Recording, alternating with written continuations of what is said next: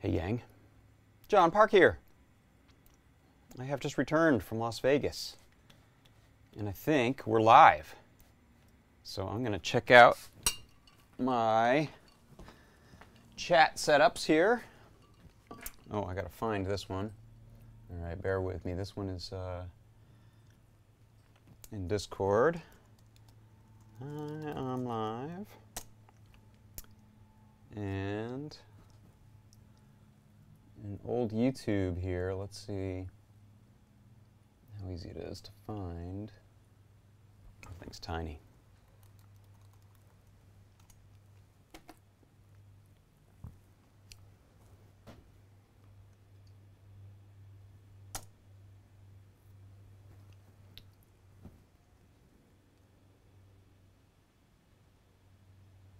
Ooh, this thing needs some power. Otherwise, we're going to lose chat ability.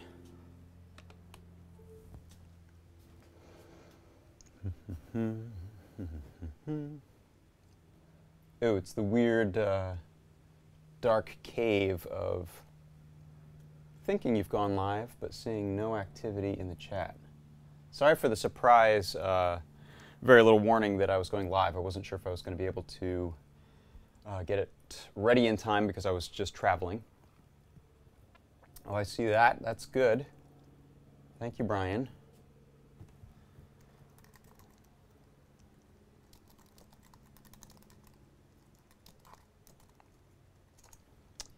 And I've got a Safari session here. Yeah, you know, I'm trying to check the YouTube chat, but it's not wanting to come up. And I know we're making our move towards Discord pretty seriously. So if I don't get this thing to come up here in a second, I'm gonna have to bail on YouTube chat. Oh, this is starting to come up. Hey, that looks like the link.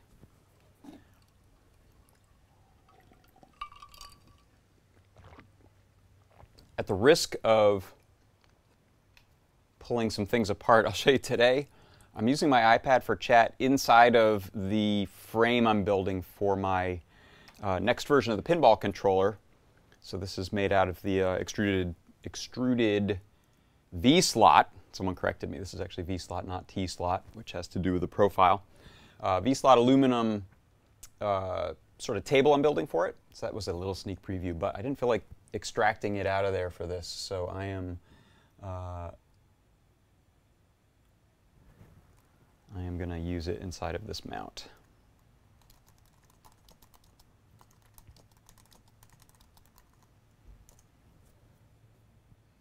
The YouTube on my Safari on the iPad is acting super slow, but Discord seems to be good. I'm going to risk for 1 second checking which of my multitude of Wi-Fi networks I'm on. I'm going to, yeah, I'll leave it on that one. That one's decently close by.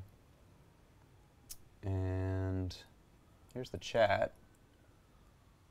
Okay. Good, so we're in a couple of chats. That could be chaos, but if anyone can place the Discord chat link inside of YouTube, that would be awesome. And let's get started. So first up, what I'll be making today is going to be some testing of the mount that I modeled and 3D printed last time. So here you can see this is the clevis that I made in the last week's video. I modeled this inside of a CAD program called Rhino and then 3D printed it. Oh, I'm lying. That's the top one. That's not the one that I made. This is the one I made last time, this little bottom one. And this is nice because this new design will give me a wider range of motion of the base of the actuator versus the old design, which I think is that one. There, it was just a little taller in this part, so I was hitting the base on the bottom there. So that's what I'm going to be taking a look at primarily today, but I also wanted to give an update on what I've been up to. So I just traveled to Las Vegas for a few days to helped put on a number of performances of a thing called, you can see it right here, The 49 Boxes and the Magic of Floyd G. Thayer. So this is, we put this on at the Orleans Casino Hotel at an event called Magic Live, which is a big, I think it's the biggest of the magic conventions, at least in the US, targeted at professional and hobby amateur magicians. So it's all kinds of seminars and talks and performances within all sorts of disciplines of magic. And we had this opportunity with, I worked with a guy named Michael Boris, who has created this event called the 49 Boxes, which is sort of like someone described it as a reverse escape room. It is a really interactive storytelling event that is sort of like solving the puzzles of a game like Zork or a game like Myst inside the real world. So it's a I don't know how much I'm supposed to say about this because it's not super publicized, but what the heck. We're an intimate little crowd of Adafruit makers here. So the event takes place in a closed room, and a number of participants are greeted. There's a storyline that runs throughout, and then there are all of these boxes, puzzle boxes and mystery boxes that are distributed among the people. And at the signal, everyone starts opening their boxes and discovering the puzzles and working through puzzles in their box, but also in collaboration with other people and their boxes or the solutions from their boxes. It's a mind-blowing event. I hope they're able to start doing more of these and bring it out to more people. So I was sort of a technical director type and built illusions and effects and props for it. So I got to go and participate and also help maintain some of the effects and boxes that I had built. So it was a tremendous event. Got very little sleep, so I hope I don't lose my voice in the middle of this, and I'm sure I look terribly haggard and tired, but it was fantastic. Really cool event. And another thing to say is that at this event there was a dealer's room where they sell all sorts of props and magic effects. It's fascinating. If you're interested in this sort of stuff and you like making these sorts of things, it's really informative and inspiring to go and see the types of things that small companies, sometimes just a one-person shop, sometimes bigger companies, are making within magic. And I'm very excited about, sorry, I've just been talking while you looked at that. I'm very excited about my new t-shirt I got there, which is this Tannen's, which is a magic shop in New York, a famous old magic shop in New York. Tannen's Magic Mystery Box, it says on it. So a little story behind this is when I saw it, I was like, wow, that's familiar looking. Oh, this is the question mark that was on the side of the mystery box that J.J. Abrams pretty famously described in a talk, I think in a TED Talk, and then there was a Wired magazine issue where this was on the cover, this cardboard box with a big question mark on it. And J.J. talked about how he had, I don't know him, so I shouldn't just call him J.J. like he's my friend, but J.J. Abrams talked about how he had bought this thing as a kid. I think he'd spent his own $20 and has never opened it because he was so excited about the mystery of what might be inside of this box that he has till this day never opened it. He still has it sitting there looking a little worn and worse for the wear. And he talked in this article in Wired, at least, about how he likes to use that in his shows and in his movies, this notion of an unknown thing. Sometimes this is a MacGuffin, right? I think that's a MacGuffin. So he has, someone answer me in the chat, is that a MacGuffin? I think that's a MacGuffin. So this is the shop, and they had a booth there, and they were selling all kinds of great tricks, but I had to get a t-shirt with the cool question mark on it because I seem to be in the mystery box business a lot lately. So also, one other bit of news is I will be at Maker Faire New York City in September doing a talk about some of the mystery boxes I've made, and I'll bring some of them and talk about the inner workings and show how they were built. So a little plug there for Maker Faire in New York City, World Maker Faire, very exciting. In September 17th, 19th, somewhere around there. I'm not good with dates.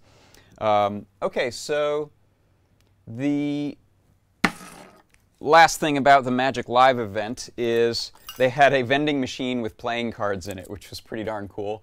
And I was very excited to be able to feed $3 into the vending machine and press a button and have a deck of cards drop out. And it was all different bicycle brand. They were the ones who sponsored this kind of break room.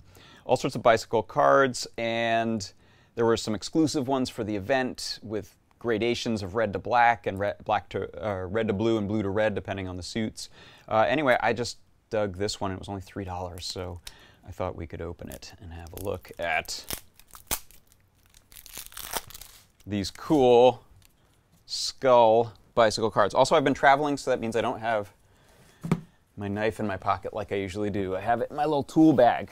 Actually, I posted a bunch of pictures online on Instagram and Twitter of, this was the little tool bag that I put together to carry to the convention. Actually, I had to stick it in my luggage because it has blades and things in it. There's my knife. So that's a knife I normally have in my pocket. But yeah, if you want to check out the contents of what I brought to be able to repair things, check on Instagram, John Edgar Park on Instagram, or Twitter, J. Edgar Park on Twitter. So let's check out these super rad skull cards. I hope Stuff with Kirby is on here, because I know Stuff with Kirby. There you are. You didn't miss too much, Kirby. I was just talking about the event I was just at, working on a sort of puzzle room thing with the mystery boxes. But this is that deck of cards I got in the bicycle vending machine. So, yes, look at that. Ace of Spades. Pretty cool. Pretty standard on this side. You get a double-backed one. I don't know any card tricks. I know one, but I'm not going to show it to you. Yeah, it's kind of fun being at a Magic convention and not being a magician. There might have been others, but I felt like the only one who was really there to, as more of a prop builder, effect builder type. All right, so those were the cool bicycle skull cards in Adafruit Black. Okay, so the Actuator, someone asked about it. How can you make one for a simulator? How does it connect with a game? Ooh, these are great questions. So this is a linear actuator, and it has a DC gear motor here. I should take one of these apart sometime. Maybe after we do this, that would be kind of fun to look at it, and maybe I won't get it back together exactly, but what the heck. So there's a gear motor here, and it turns a screw that this, I think we can take this off maybe, that this, no, maybe not. Oh, yeah, it's coming off. Okay, so here's a little ball screw or lead screw in here that turns when the motor turns, and it pushes a nut up or down, which in effect causes this actuator end, this end effector, would you call it that in this? Maybe not, to travel up and down. And let me demonstrate that. So this one uses, there are kind of a variety of these. This one is a sort of moderate simplicity. We don't have like servo feedback or anything with it, but we do have limit switches at either end of the range, so it will stop itself. You don't have to be responsible for stopping the thing from grinding up the gears. So is this plugged in?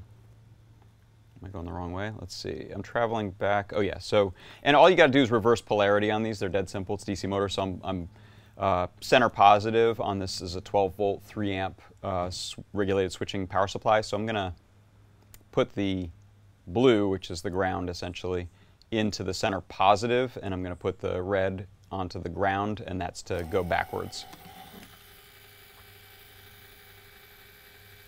And it just stopped because it hit its little limit switch. And then if I reverse that polarity, I don't have a fancy switch set up yet to do that. You can see, whoops. Keep contact with it. So that's its most basic operation. And then what I plan to do, oh, I've fallen out of the camera, that little camera. Oh, that's pointing way over there today, sorry. What I plan to do with it is run it from a motor driver. I'll probably use a feather and a motor driver feather wing. So the feather is one of the little Adafruit microcontrollers, and this is for a project where I'm going to use some wireless packet radio transmissions between one area where a puzzle is solved and then another area where the actuator is going to reveal something or open something. So I'm not decided yet exactly what that's going to be. One idea I had, this is a decent throw. I think this is a 6-inch throw. So that's enough to raise it up switch cameras again. That's enough to raise this up and lift something up out of like a pedestal. So maybe build a box. This is just a plywood box that I mostly use to stand on in the shop. But if you imagine the actuator inside of here with a little wooden platform and essentially another box sunk inside of it, maybe with an opening on the side like a shelf, we can raise this up, and then there can be something to extract as a payoff for solving a puzzle.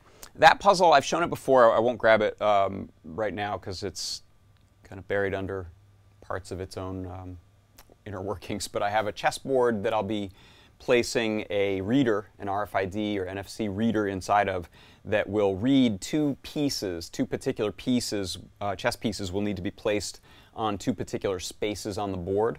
And when that happens, so there's going to be some puzzle solving to find the pieces, to figure out which are the correct pieces, where they need to go. And when that happens, then we're going to throw the linear actuator. So what I wanted to do is just take a quick look at I'm just checking the chat real quick here. Let me. Someone said, "What's the voltage?" This is 12 volt. And someone had asked about using it, I think, in a game. So if I think someone's talking about like for a motion base. So there are much bigger actuators that are used for motion bases, which are what you see in like a flight simulator or other rides in malls and museums and entertainment places. And those usually have an arrangement, they often have an arrangement of 6 sets of actuators to essentially move you on all axes. And those are big. You could probably make a small version of that to use for something kind of lighter that you're moving around. And the real skill in that, besides just like power requirements and physically setting it up, is software. So being able to properly drive linear actuators to all work in concert with each other based on, let's say, the 3D motion of something inside of a game engine. I've seen it done, data coming out of something like Unity and then going into often custom software that's creating the proper mix of motion on the linear actuators to move this coordinated movement. It's very complicated, sophisticated inverse kinematics type of work in software. And yeah, it's a real trick to get them to not bind and fight against each other. But you could certainly do it for, I think it would be a lot of fun actually to try going out of something like Unity, game engine, and taking some data just to move one axis or two axes, running that data through a microcontroller that you have connected to your computer. That'd be pretty cool. That could be fun. Let's see.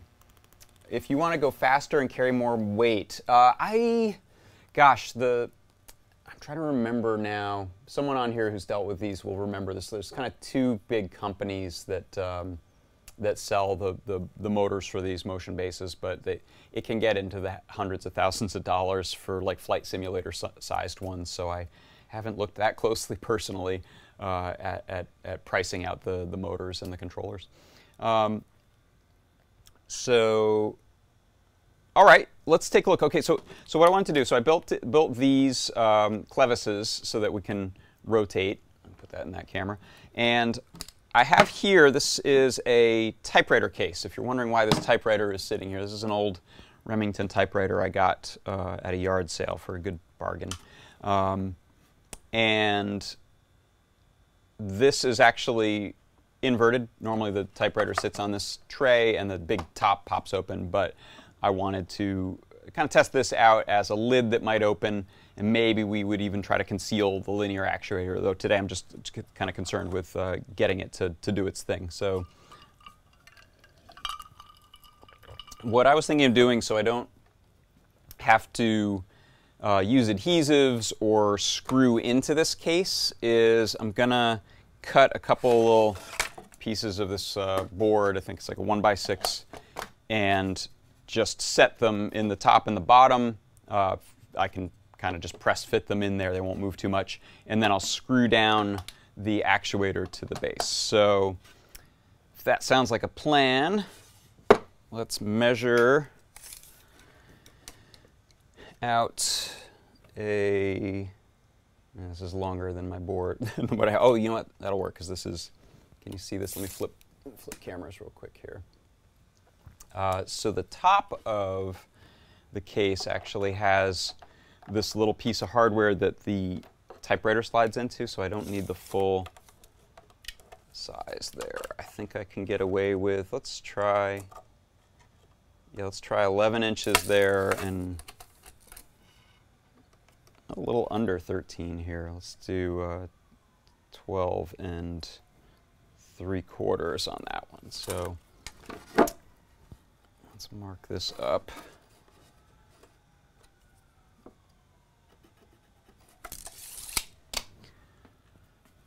And grab a square.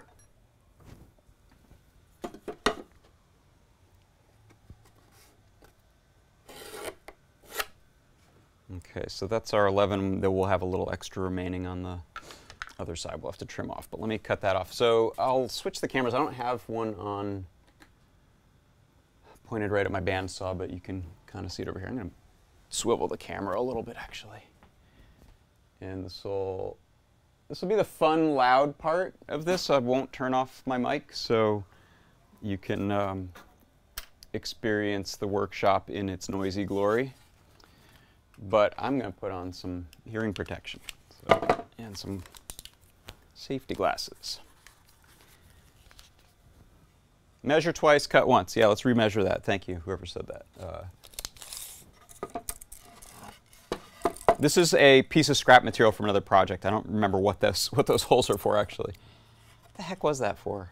Oh, I know. I made some, it was for some like gymnastics equipment, some handstand canes I made. This was way too flimsy wood for it, so I pulled it off.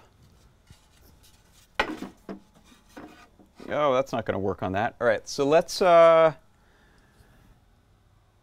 going to use my miter saw.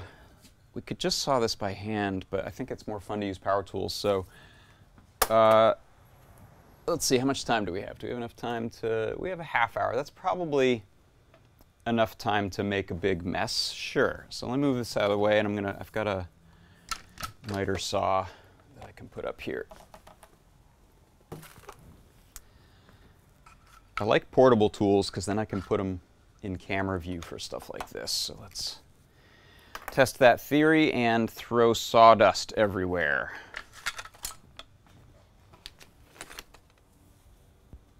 It might fit there. Let's see. I probably got to move that typewriter. I'm going to move this.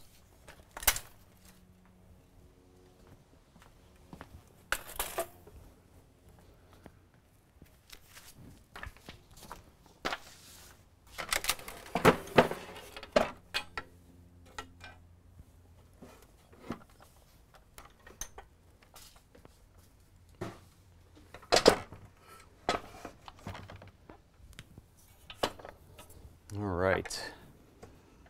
So I was cutting some, I've got an upcoming project where I'm cutting some kind of like picture frame. And so this is very useful because it has détentes at various common angles. So I had this thing set up for 45-degree cuts. So let's fix that. All right. And how did I lose? There they are.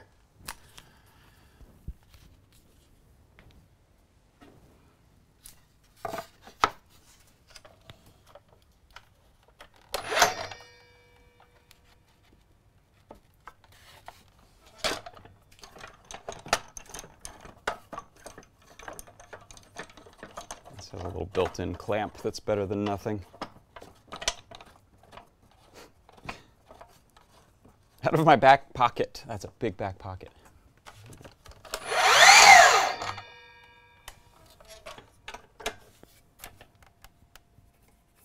I can never remember where there we go.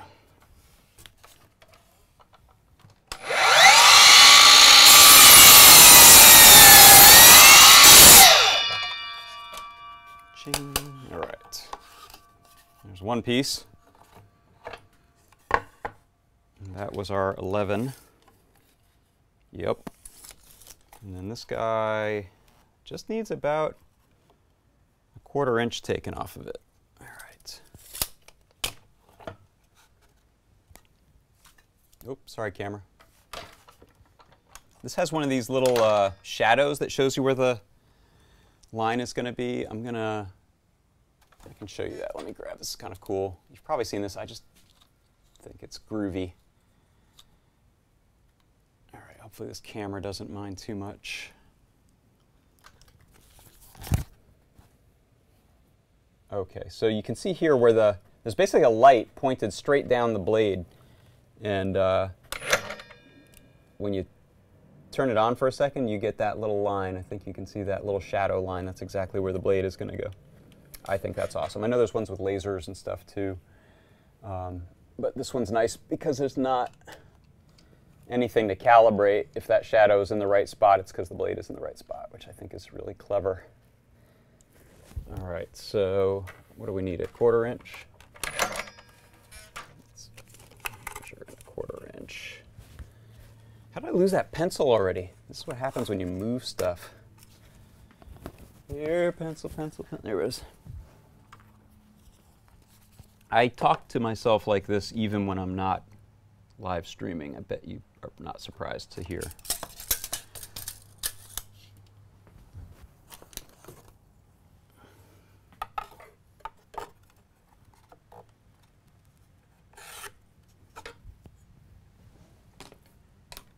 All right, measuring twice. So that'll end up at, yeah, a little over 12.5, which is good to fit in that part of the case. You found my pencil, Kirby? Thank you.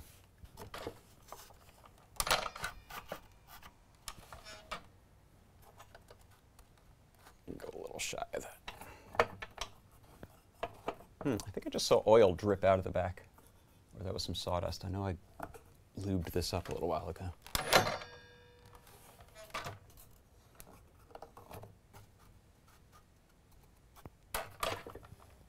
Good. All right.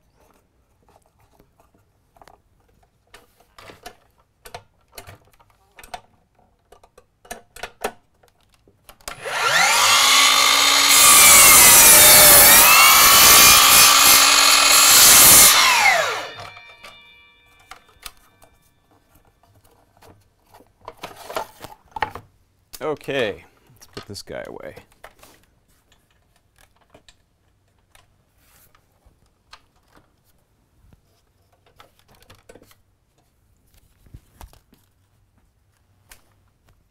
That was a lot of effort to make 2 saw cuts, but there you go.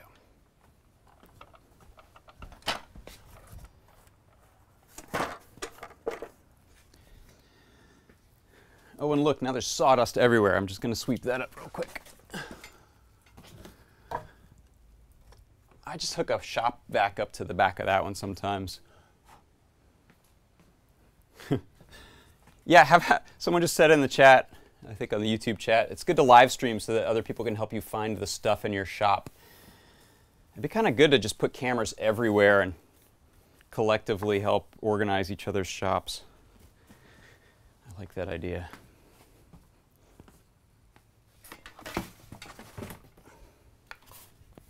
Okay, so let me get the case back here and our actuator. So let me switch the camera. There we go. That's the most useful thing I've ever made, that little camera switcher for this stuff. A lot of use out of it. So this will, I'm just going to set this in here and this up here. I should have made that longer. That's okay. And let's see if we can wedge this piece in. No, still not. Huh. Yeah, oh, I see. I thought it was going to stop there. It's not really going to stop there. It's okay.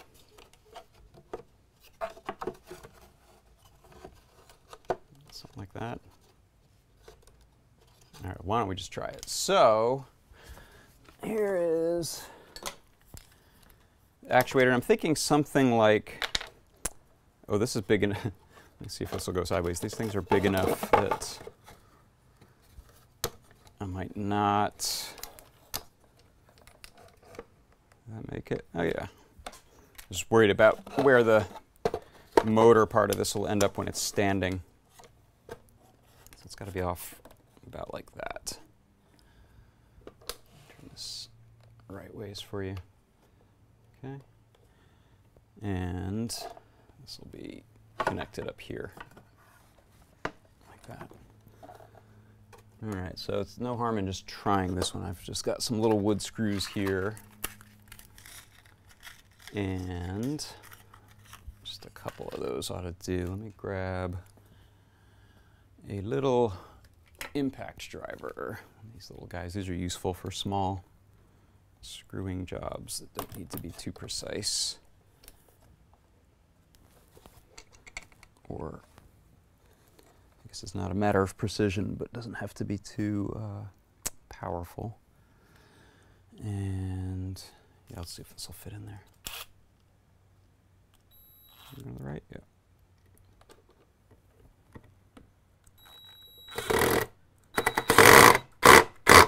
Okay.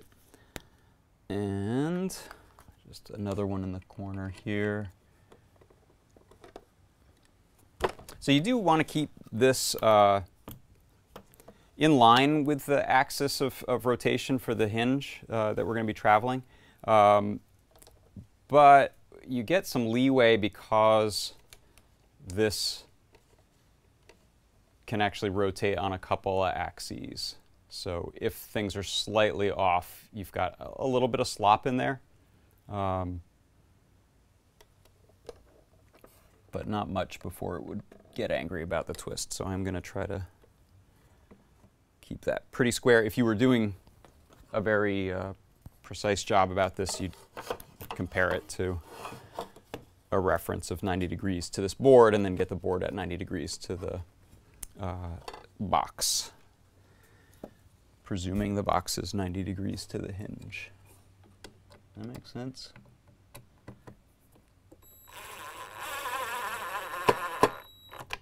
Okay. Oh, iPad just decided to hide you all. It's charging though. Oh, that's weird. This cord just got small. All right.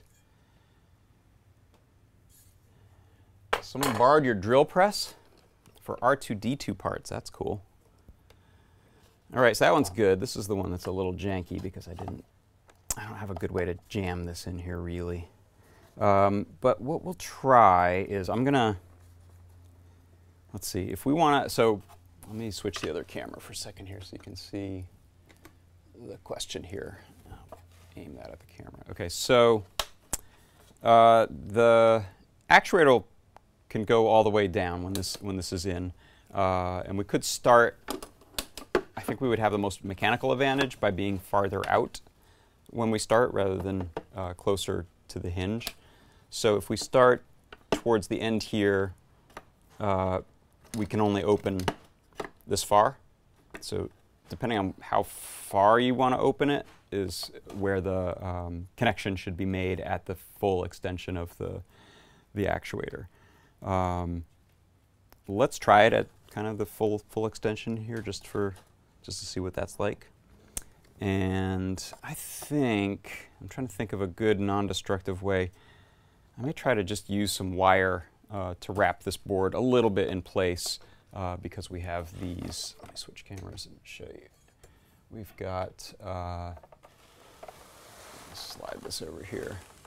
We've got these pieces of hardware, these little cool spring-loaded releases for the typewriter, and they have a little hook on them. So I think I'm just going to try to wrap that down there with some wire, which I, again, would love it if someone saw where I put that wire, because I recently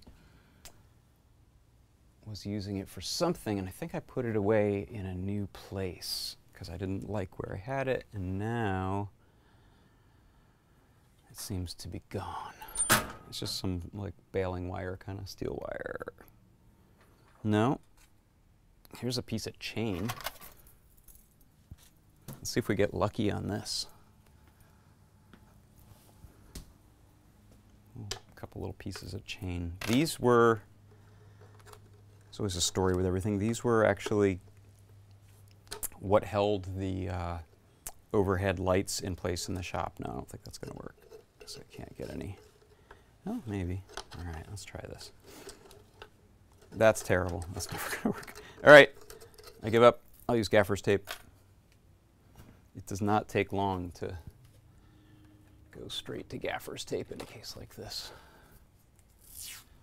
Gaffer's tape is magic because it does not leave any permanent residue. So how about right there?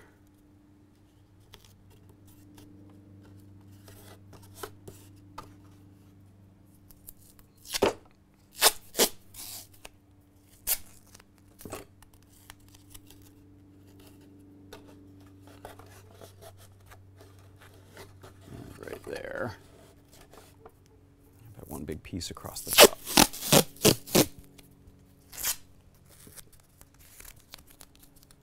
It would look medieval with the chain. That's a good point.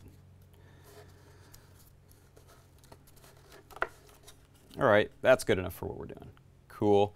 So let me grab a couple more screws and we will screw this top clevis in.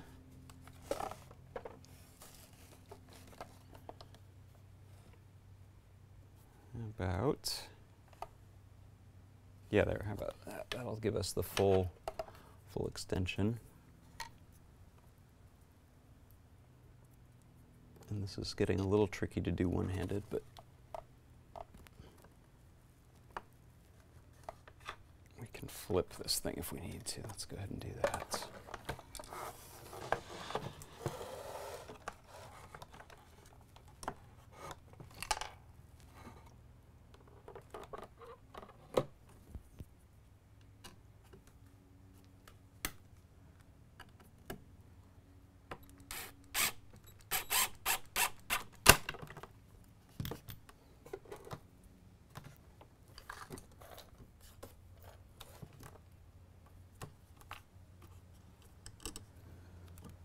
Sneak around that bolt I'm using as a clevis pin.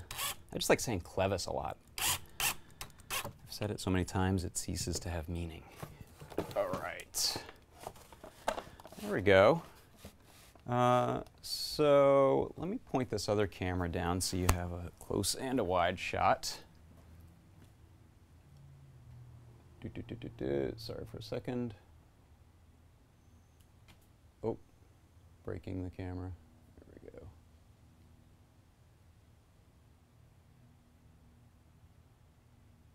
All right. And I'm going to switch those cameras actually because the cooler shot. Oh no, now I've broken everything. All right, let's go back to that. Okay, so let's close this thing up and see how it goes. It is kind of nice that this motor is just directly driven. You can just put power on it so you can test it before you get your microcontroller involved.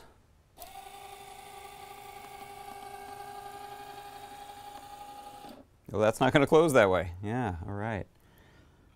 So that's a very important discovery. So that's as far closed as it'll go. I'm sure some of you were screaming that you saw this coming, right? Predicted it. All right.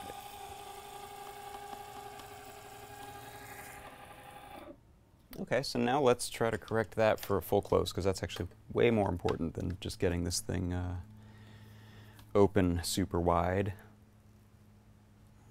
Reopen it.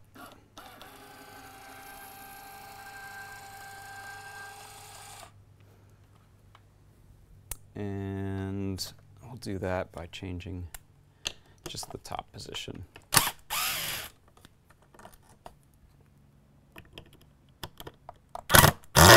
Hey, come out. There you go. Out, out. Not quite.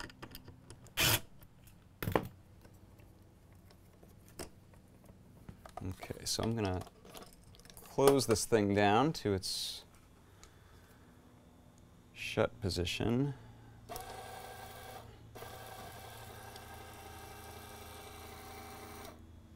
Okay, so that's where we're going to want to... Ooh, I wonder if this motor is a little bit in the way. Actually, it looks just level, so that shouldn't be a problem. Let's pull the cord over here. Does it close?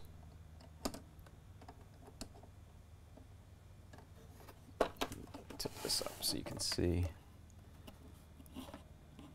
No, okay, so my addition of this board being as big as it is hitting the motor there. So let's trim that down a little bit, and we'll just keep this taped up piece here as a mount. So I'm going to take this just over to the bandsaw, and let me fix that camera.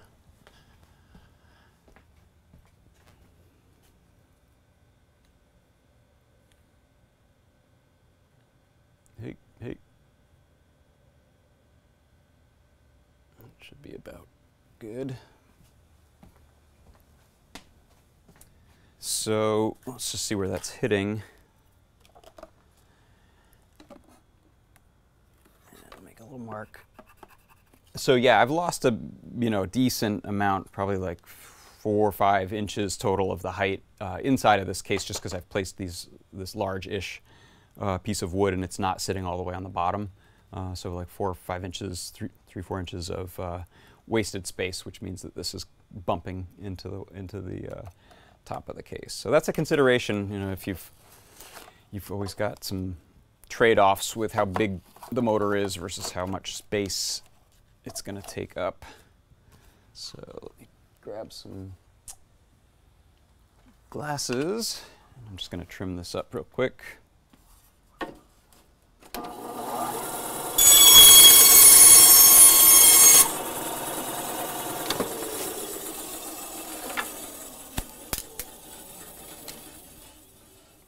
The loud show today.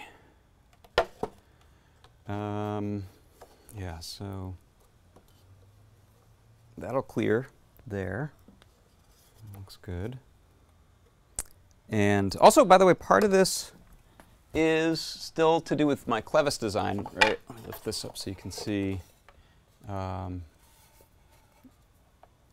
It will not extend fully, so I could redesign this to be a taller and flatter arm on this side of the clevis. Can you see that? Sorry. So that this will set all the way straight down. I think we'll be okay as it is, but that's part of the design of that shape there is determines how far it can rotate. Okay, so yeah, let's just try putting that back where it was.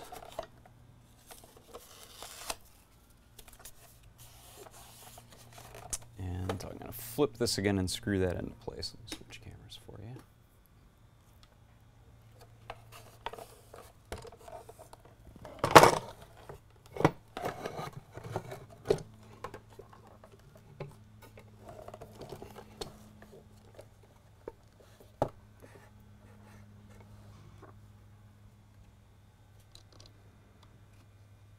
Okay, who sees my little impact driver? Is it behind here? Yes.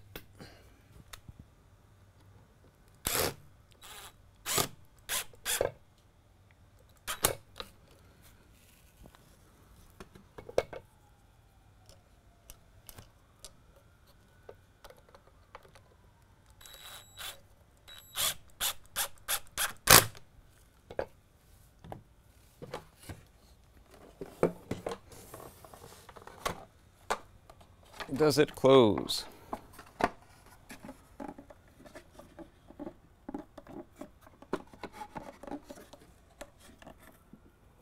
Oh, yeah, I guess I shouldn't have screwed that right back in where I had been before. Sorry about that.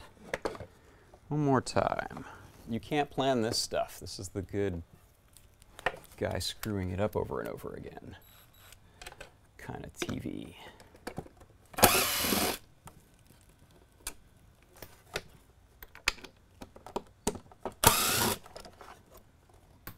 So we want that pretty much at the top. Let's see, is that going to be easier if I extend it? I think it'll be a little more apparent. There we are.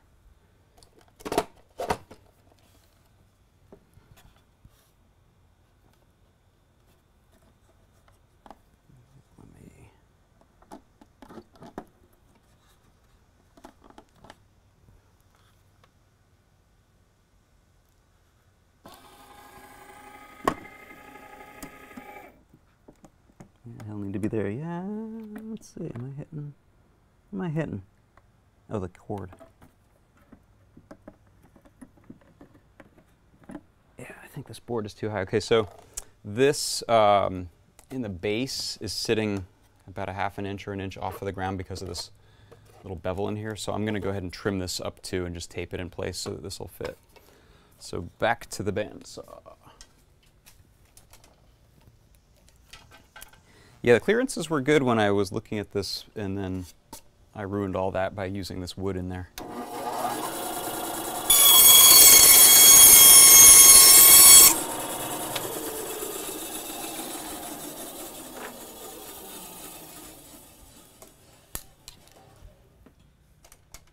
Okay.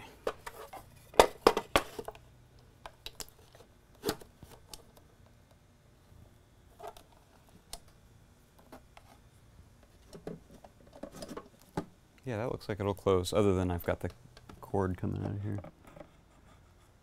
Is that what's hitting? Yeah, maybe. Maybe we go to thinner wood, but we'll try one more try with that.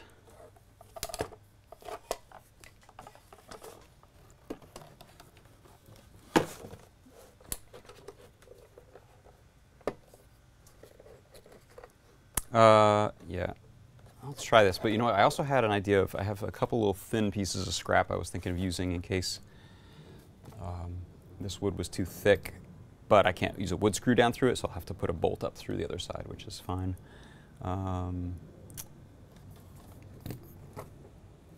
But where did I put those 2 wood screws? There they are again. Why does everything hide back here?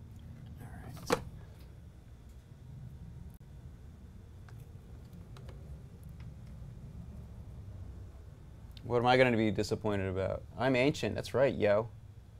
Oh, I'm not 50 though. No offense.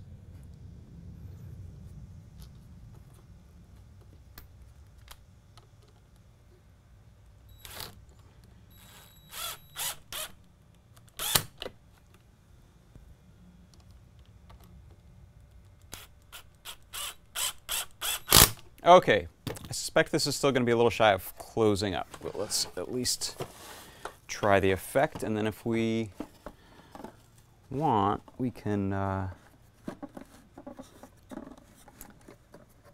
use the little smaller pieces of wood. Okay, so there it is. Let me switch to the far camera so you can see it, and it's mostly closed. Here we go. Oh, I need to tape down that bottom piece, don't I? Just made it angry.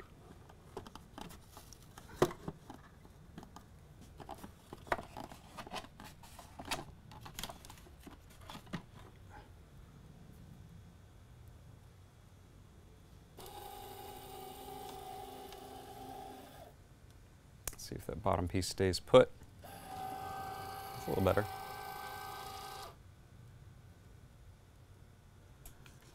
Pretty cool. All right.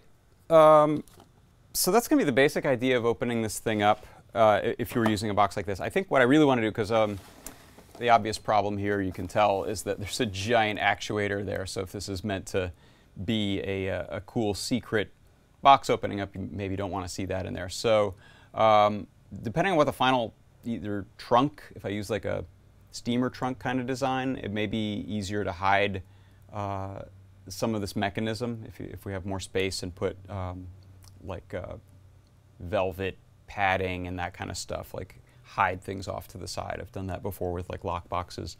Or I kind of really like this idea of the pedestal, so you don't see the actuator at all. It's really not even doing this hinging motion, but is going to sit inside of something like that box I showed and raise something up. I think that might be cool. One thing I was playing with is I grabbed a bunch of these drawer slides that someone was just put on the side of the road. I think they're IKEA drawer slides, and these are nice-ish bearing slides, pretty low friction, so we could potentially mount a couple of these or 4 of these inside of a box and place our inner box that's going to raise up and down on that. You can also use this for opening a drawer, which might be kind of cool if we have a drawer that needs to open and we can just lock up the drawer that's beneath it and it never opens, it's just shut. That's where the entire actuator could sit, and then when the actuator goes, it will just push open the drawer that's above. That one could be really cool. It might be the neatest one to do. It's also the least amount of sort of energy required to push this drawer out on a linear bearing versus raising something up. The thing you're raising up with this little actuator probably can't weigh too much. So if I can come up with a small, neat little drawer thing, I might build something that has these as the drawer slides, maybe this high. It has like 2-3 drawers in it, and just the top one opens up that I can make about this big. That might be a kind of cool way to do it. So let's see. Don't need to automatically close it again. Yeah, that's a good question. Turn the actuator around and it will fully open. Someone said, all right, let's play around with it. So I think what I'll do, just so that we're not futzing around with the wood and losing the space from this, is maybe what I should have done from the beginning. I'm just going to use some of that double stick foam tape that I have that does not seem to leave residue. It's the sort of denser stuff. Where'd the roll go? This stuff here, I like it because it doesn't kind of pull apart like that foamier, cheaper stuff and leave a bunch of gunk. It's dense enough that it kind of defeats the adhesive versus the other way around. So so let's just try using tape in a couple of configurations, which is a really good idea. I probably should have done that instead of wood from the beginning, just so we have a better chance of trying a lot of things, iterating a lot of things. Because obviously, you can tell I'm not calculating this stuff out on paper first. I'm just doing it by eye. So what was I doing like that? Isn't this how I was doing it? So you're saying flip it around. All right. Let's see what happens there. Who said this? I want to know. Oh man, there we go. My chat had gotten real small. Huh, that's so weird. Most of the chat is over on YouTube today. I'm screwing up everyone by getting somehow our chat back over to here. Pneumatic RAM, that would be cool. Turn it around. John Hamilton said turn it around. All right, John. Let's get some scissors.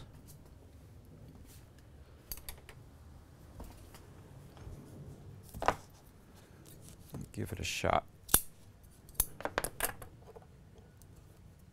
And you can see that, just a nice little piece.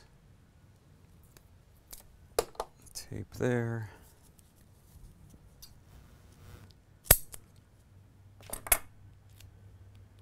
And let me see where we're at in the extension of this. Is it fully extended? Looks like it.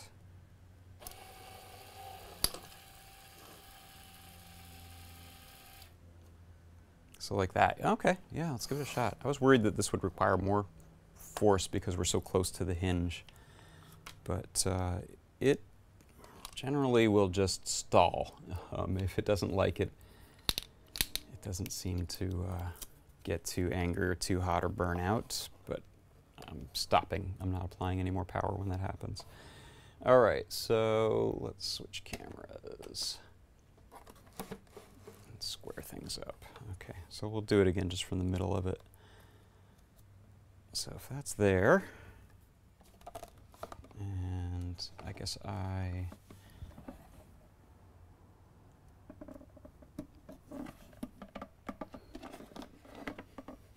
have to have a little extension when I do that. Okay. Yeah, this hinge actually comes off on the back, which when it's open, which could make it maybe easier to fit this in here, but I'm just going to extend this a little and connect it mostly closed, like the amount that my arm is in the way, and see what happens. Okay.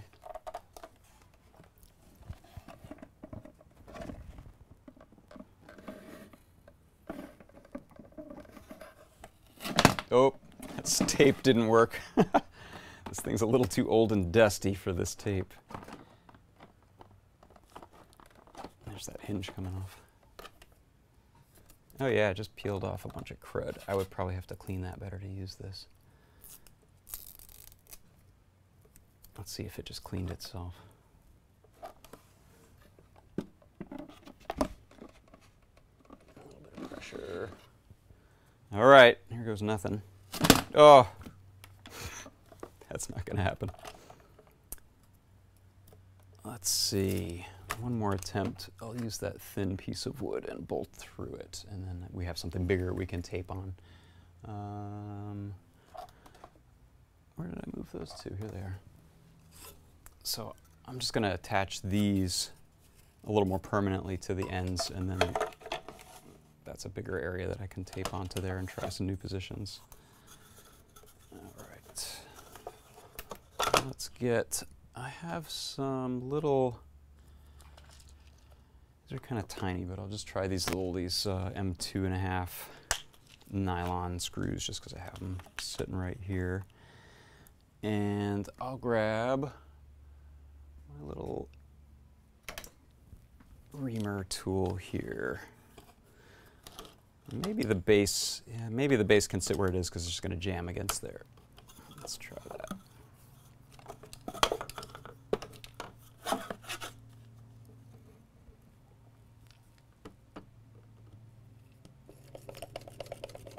I'm just going to mark that so I know where these are going, and then pull it out of here so I don't go through the case.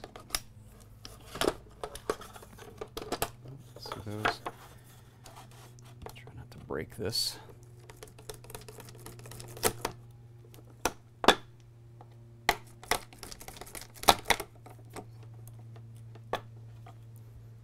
See if that's big enough. Not quite.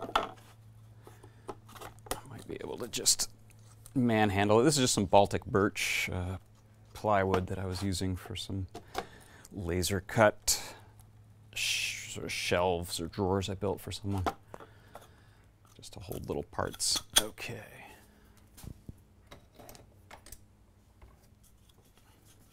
So let's pop these up through the bottom, like so.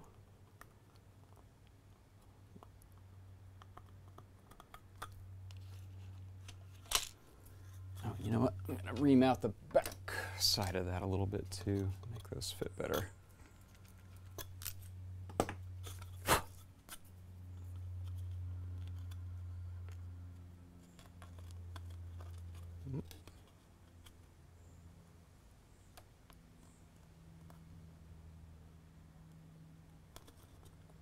All right, I'm going to screw that in there.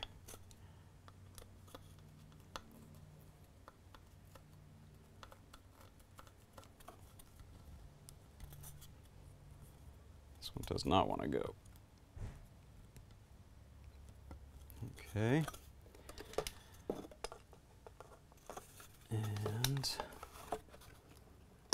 And those are a little short. Let's see if we can get a nut on there or not. I think those are the longest ones I have left in this. I might have to switch. Let's see, do we have enough time? We have 1 minute. That's probably not enough time. All right, we'll use that and tape to tape this to the board, and then the board to that. So, super temporary, but at least it won't wiggle side to side as much because the nut or the screw being in there.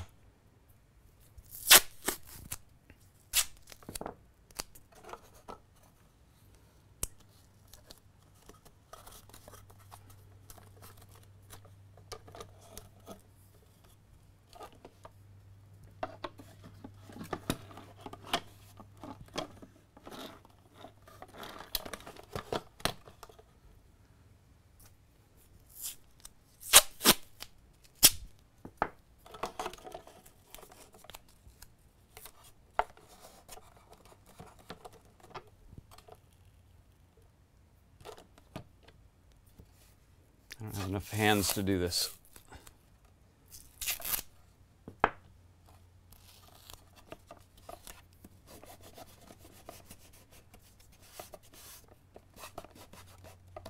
Yeah, someone was saying in the chat there are definitely more sophisticated ones that can read their position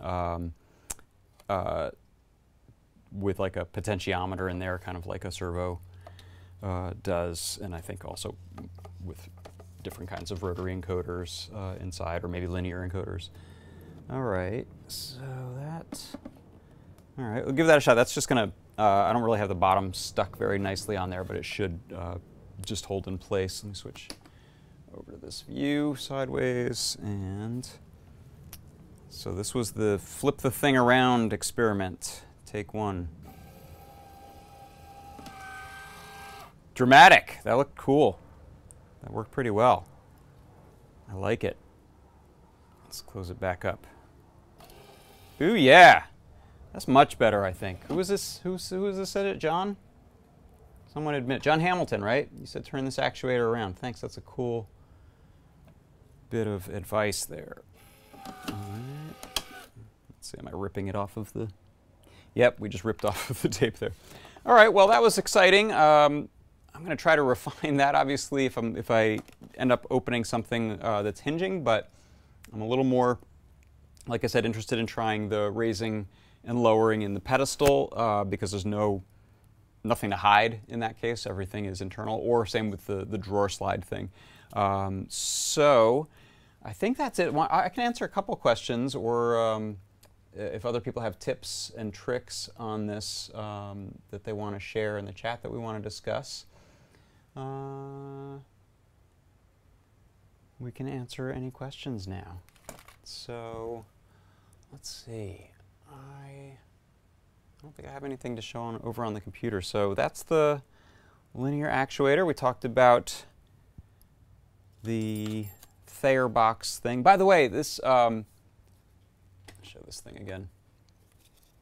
This 49 boxes mystery.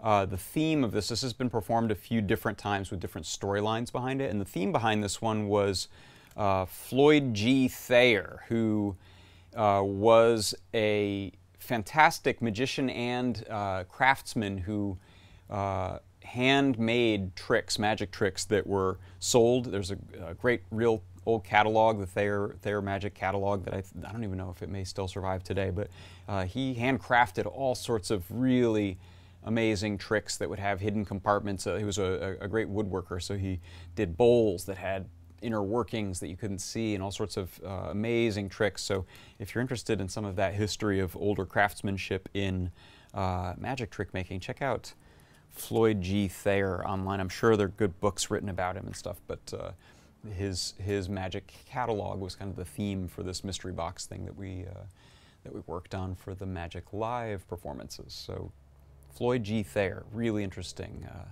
history there in magic. And let's see. What was the current draw? I didn't check, but this is a 3 amp motor. I think it's like 1.2 or 1.3, depending on the load, of course. But with the kinds of loads that it can push, I think it was like around 1.3 or a little more. So I'm using a 3 amp power supply just to make sure that we don't draw more than we can take. Can the base be side of it? Connect hinge side first, then extend, then connect latch side. Yes. All right, well, we'll pursue this more when I get sort of the final design of what I'm going to be pushing and pulling. Not the hinge, but maybe the pedestal, maybe the drawer. And I will see you next week. Thanks, everybody, for coming in and checking out my workshop. Bye.